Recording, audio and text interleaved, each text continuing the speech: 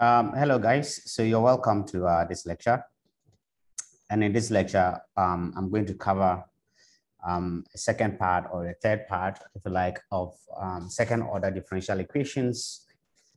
Basically, we want to look at the method of variation of parameters. In the previous lectures, we've looked at the method of homogeneous equations, and I dealt with the existence of uniqueness theorems that cover homogeneous second order equations.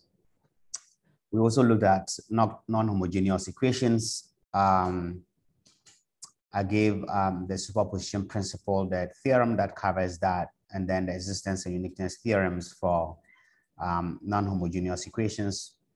And then the method of undetermined coefficients, which you can use to solve some non-homogeneous equations. That was also covered. This lecture is going to cover the method of variation of parameters, which is a more general approach, actually, a method for solving constant coefficients, non-homogeneous equations. Actually, also for variable coefficients. We'll come to that later. Okay, so if you haven't looked at the videos covering this, I have made some videos already on these ones. You should take a look at them. I'll probably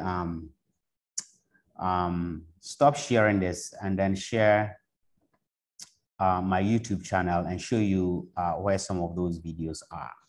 Okay, so let me quickly go through where my channel is, and then I could try to share with you some of the stuff that I've already published. Okay, some of the videos I've published on second order equations. Okay, so let's see.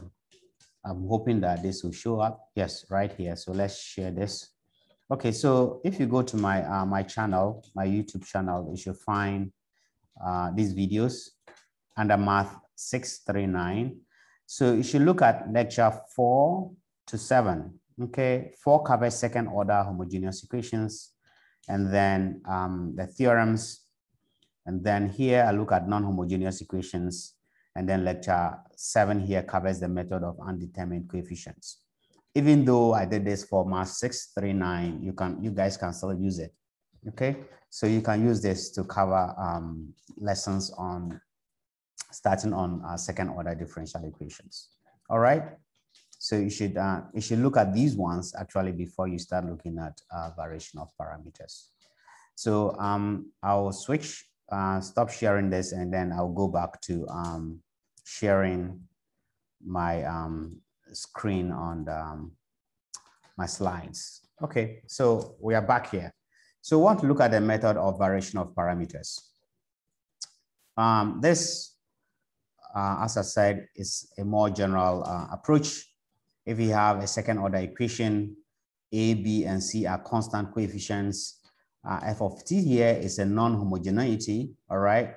This is not 0. If f of t goes to 0, this becomes a homogeneous equation, as I've already covered in the previous videos. So this is non-zero. Of course, A is not 0 as well, because if A is 0, the equation reduces to a first order equation. It's no longer a second order equation. Okay, so you have an equation of this form. How do you solve it? Well, in the previous videos, we saw that if f here is takes a particular form, a particular functional form, I should say. For instance, if it's a polynomial or an exponential function, a sine, a cosine, or a combination of these functions that are mentioned, then you could use the method of undetermined coefficients to solve for the particular solution. Okay, but if f of t here is neither of these functions, if, for instance, f of t is tan t, or sec t, or ln t, you can't use the method of undetermined coefficients. So that is where the method of variation of parameters becomes more powerful, if you like, a more effective way of solving non-homogeneous equations. So we want to look at variation of parameters for solving such second order equations. Okay, so that's the plan. So to proceed, just like the method of undetermined coefficients, the first thing you do is that you solve the homogeneous the corresponding homogeneous equation, that is this equation here. You assume the f is 0, right? Put f to 0 and solve this equation here. The solution to this will be the solution to the homogeneous equation, or sometimes called the complementary solution. So you should get, when you solve this, you should get two linearly independent solutions, y1 and y2. And if you combine them, you get a general solution for the homogeneous equation, and that is given by this, okay? Where C1 and C2 here are constant. Now, to apply the method of variation of parameters, what you do is this. So the next couple of slides will basically walk you through the method of variation of parameters.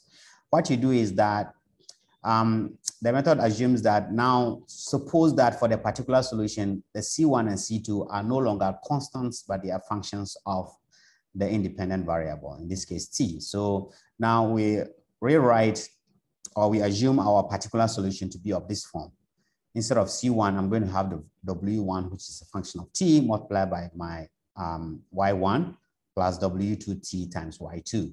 So this will be the form of my particular solution, which means that if I'm able, or if I succeed in solving for W1 and W2, then of course, I get my particular solution. All right, then I can add it to the homogeneous solution to get a general solution. So the task here for the method of variation of parameters is, how do you solve for W1 and W2 so that you get a particular solution? That is basically it. Okay, so the approach is this. Since we are assuming that WP this is a solution to the non-homogeneous equation, it must satisfy it, right? It must satisfy this equation. In other words, if I find the second derivative of YP and plug it here, find the first derivative of YP, and then plug YP here, I should satisfy the equation 1. That is the point. So if this is a solution, it must satisfy equation 1. And so I can find the derivatives and plug it into equation 1, as I just said. So first thing you do is you find the first derivative, right? If you go to equation 1, you have the first derivative, you have a second derivative term as well. So the first thing you do is you find the first derivative of YP, right? Use a product rule and you get this. Okay, you can rearrange it, bring this guy, right? And then that guy, and then combine the other two. So this is still the first derivative. Now, if you want to find a second derivative from here, you could do that. But this is going to be a very long expression, right?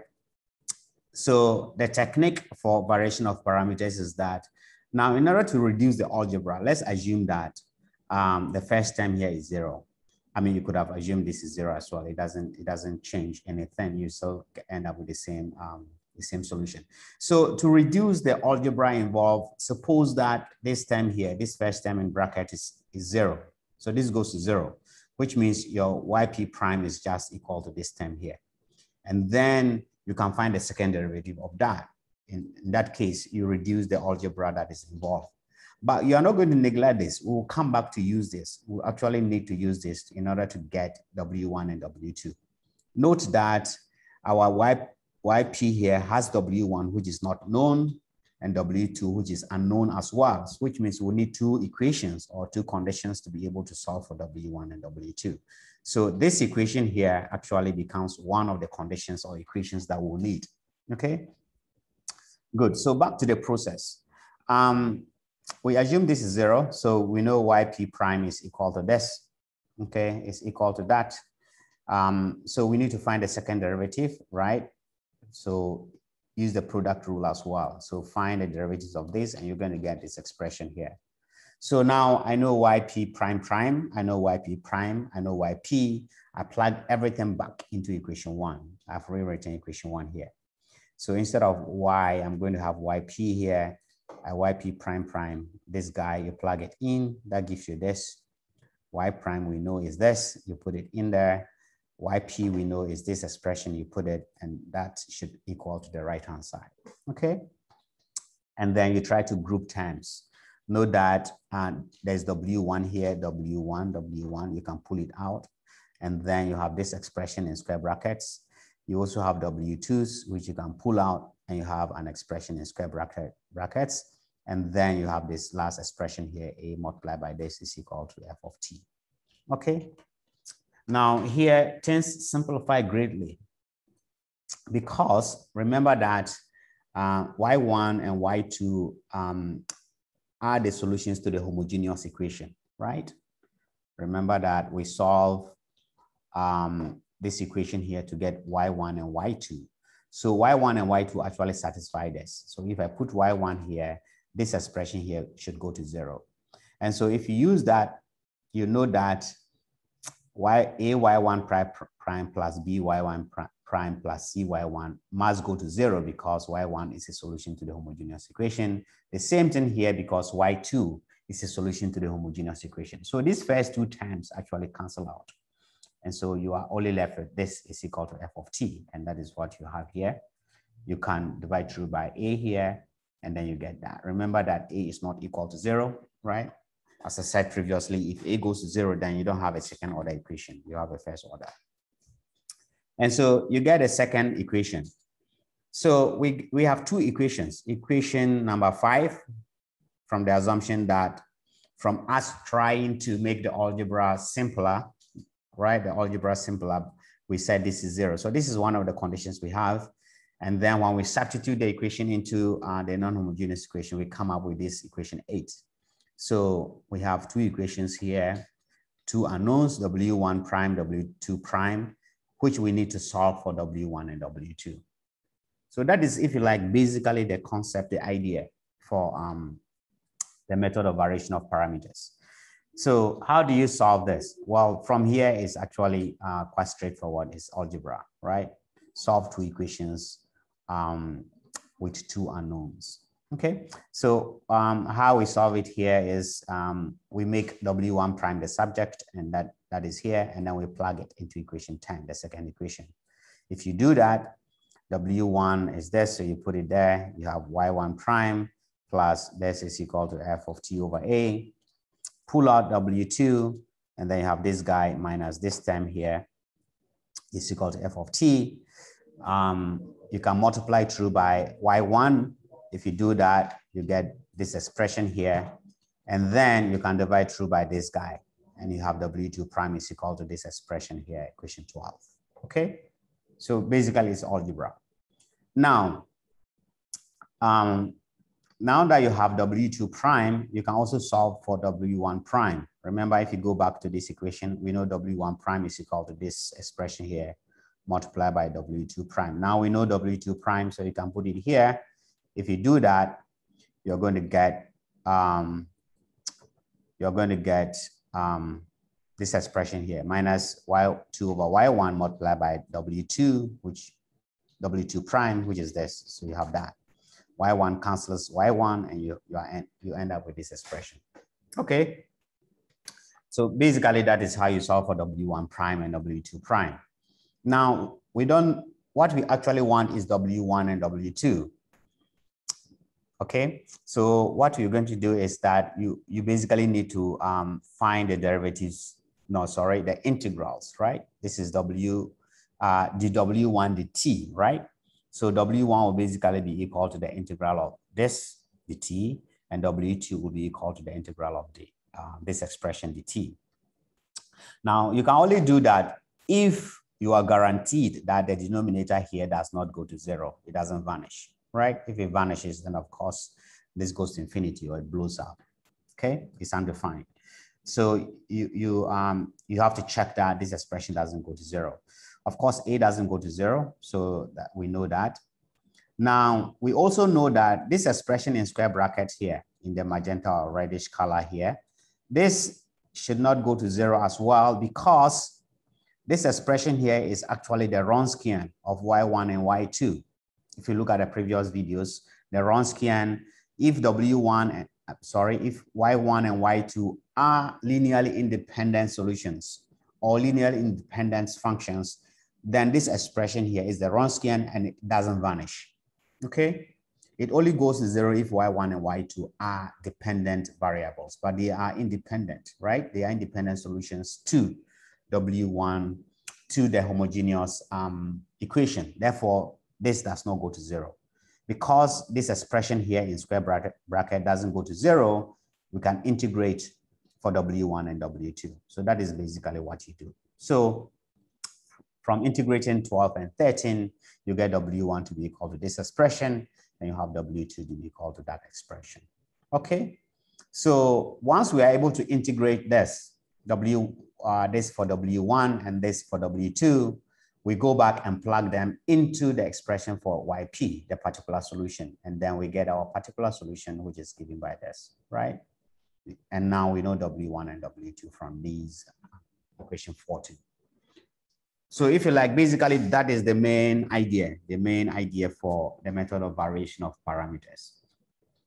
So as you can imagine, one of the challenges of variation of parameters, even though it's a more general approach, is that these expressions could be complicated, right? Depending on f of t, this guy here could be complicated, or this guy here, the integrand could be complicated. So that is one of the challenges with variation of parameters. Otherwise, the approach is straightforward and it is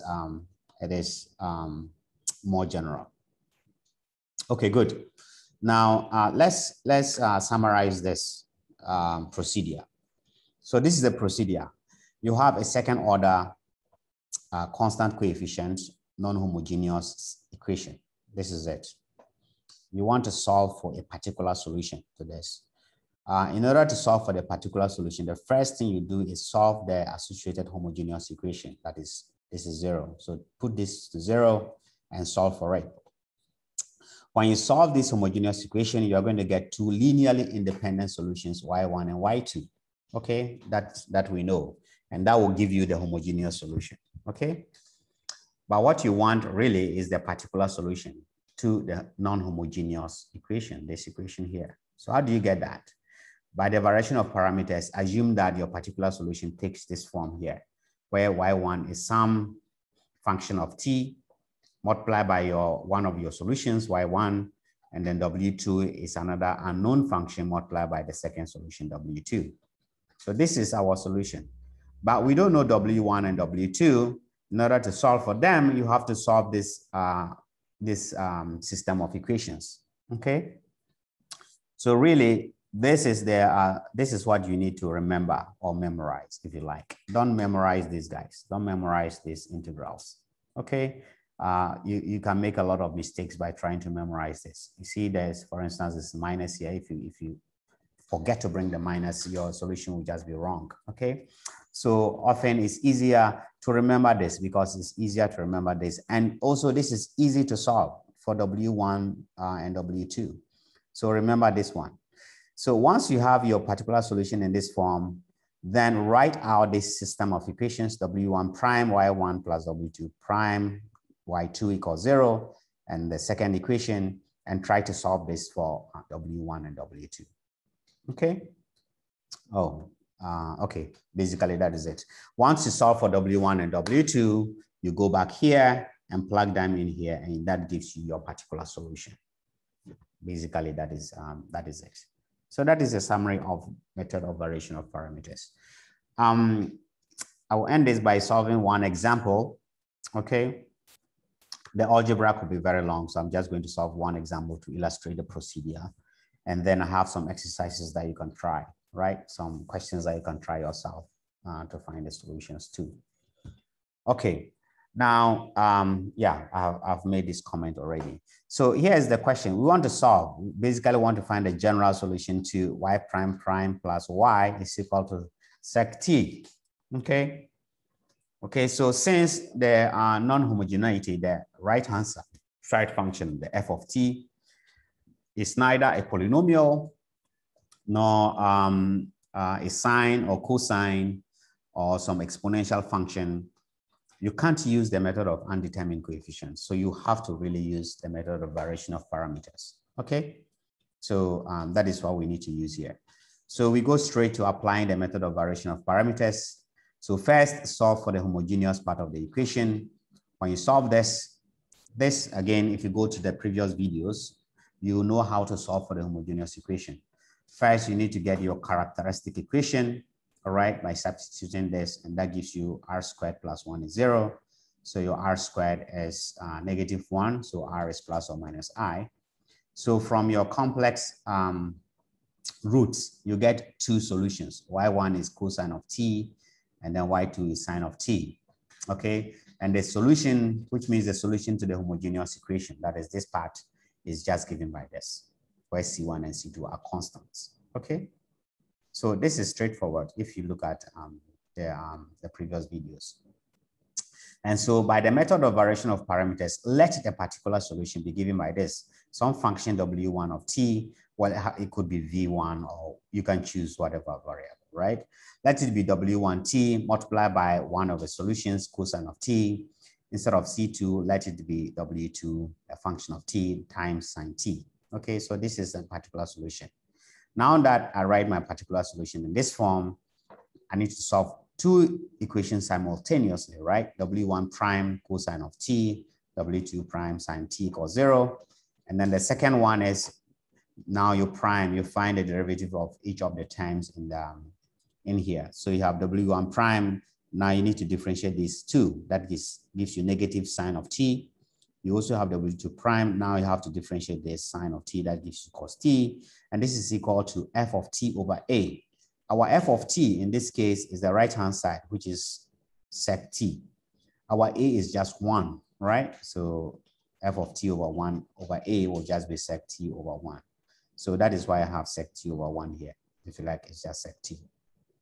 So really, the main crust of the variation of parameters is how to solve these simultaneous equations for W1 and W2. Basically, that is it. If you're able to solve for W1 and W2, plug them in there and you'll have your solutions. Okay, so let's do that. How do we solve for these? I mean, this actually quite straightforward because we have sines and cosines. We can multiply the first equation by sine, right? Then we're going to have a sine squared here. And then we multiply this, the second one by cosine, we're going to have a cos squared here. Then when we add them, you're going to have a sine squared and cos squared, which is 1. So it simplifies stuff. Also, when you multiply by sine, this guy, you get a sine t cos t here, and you get a negative sine t cos t. So they will cancel out. And then you are able to solve for W1, W2 prime. Okay, so that's what we're going to do. Multiply this by sine and this one by cosine and add the two equations. When you do that, you're going to get W2 prime and then sine squared plus cosine squared is equal to, now, if you multiply by sine, this is 0, of course. And then if you multiply this by cosine, you're going to get cosine of t multiplied by sec t, right? So that's what I have here, cos t times sec t. But secant of t is the same as 1 over cos t. So the cos and the cos cancel out and you have 1. Of course, sine squared plus cos squared is 1. So you have W2 prime is just equal to 1. W2 prime is dW2 dt, right? So you need to integrate for W2. If you integrate 1 dt, of course, you just get a t. So W2 is just equal to t. Okay, so we have solved for W2. Okay, the next thing is to solve for W1. Now, the easiest thing is you go back here, here, right? We know W2 prime. If you go here, W2 prime is just 1. So since we know W2 prime, we can, which is 1, we can just take the sign to that side, that is negative sign, and divide through by cosine and try to solve for W1 prime, right? And then integrate again. So if you use that, you have W2 prime will be equal to negative sine of t over cosine of t multiplied by W2 prime. But W2 prime is just 1, right? So this is 1. So really all you have is negative tan of t. You see that? Okay. And then to get W1, you have to integrate tan of t, negative tan t. So W1 is negative integral of tan t dt. If you forget how to integrate tan t, you could rewrite it as negative sine of t over cos t. The negative is because of this negative here. Okay. Now note that if you differentiate the denominator, cosine of t, you get the numerator. Therefore, this is just ln of cos t, right? So this is so basically we have W1, right? And we also know W2. And so we can just plug them back into the form of our homogeneous, our particular solution to get our final particular solution. So plug W1 here and put W2 there, and that gives you WP. So if you do that, WP will just be cosine of t multiplied by ln, right? Ln, of course, t is W1 plus W2 is t, so t times sine t. And so finally, we have our particular solution, which is YP, okay? Remember that if you solve a non-homogeneous equation, the general solution is the sum of the homogeneous plus the particular solution. So take your homogeneous solution, which is this one, add it to this particular solution, and then you get your general solution. Okay, so that is the general solution for the non-homogeneous equation that we considered. All right, so basically that is the procedure, and that is the method of variation of parameters. Here are some exercises that you could try, right? Use the method of variation of parameters to find a general solution to the differential equation, this and that. All right, most of them, you actually have to use the method of variation of parameters, like this guy, tan of 2t. This is cosec squared t, sine, right? Sine hyperbolic 2x. This actually, you could decide to use variation of parameters. If you are not told to use variation of parameters, you could also use the method of undetermined coefficients because you have exponential here. The same with this one. You could also use undetermined, both undetermined and variation of parameters. Let's see, as well as this and that. This, you definitely have to use variation of parameters, okay? And then you have the rest where you have to, you are told that find a general solution. So you have to decide whether you use variation of parameters or not. But from what I see here, you have to use variation of parameters, okay? Good. So you try some of these ones and see how that goes. So that brings us to the end of the method of variation of parameters. The next video probably will cover